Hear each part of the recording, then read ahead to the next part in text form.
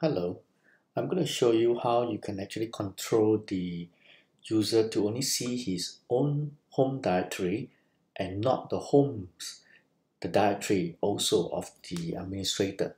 For example, let me go to the file station. You can see that any user that is created by the administrator will be able to see his own directory and also the home's directory of the administrator. Now, this is a directory that is will have all the homes of all the user that is created by the administrator. So you won't want him to see this. This is by default. The user can actually see this. So I'm going to prevent the user from seeing this homes directory. I'm going to lock him out.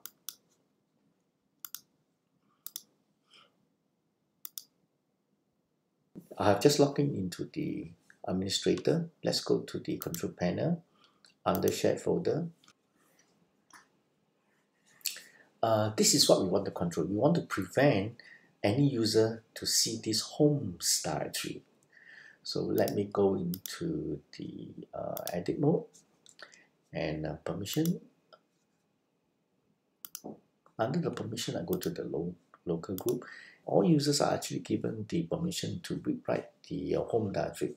So this is not what we want the user to see. So you unclick this. Now I've created another group called the private group, and this private group I have added all the any users that's added created is added into the private group. The reason I want to do that is because instead of controlling the folder of the Synology using the user whoever is created, I actually control the folder by my own group that I've created. So anybody who is when I create the user, I will actually add it into the private group. So from the private group, go to the custom.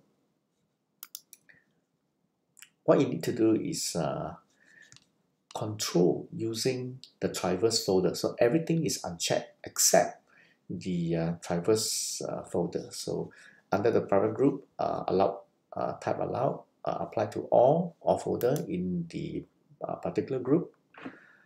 But under the read, just click on the traverse folder. Click done.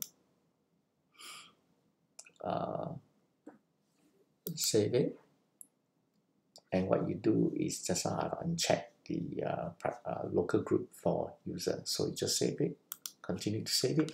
Now I'm going back into the user that I've created. I log out from the administrator. I go into the user which I've created as test.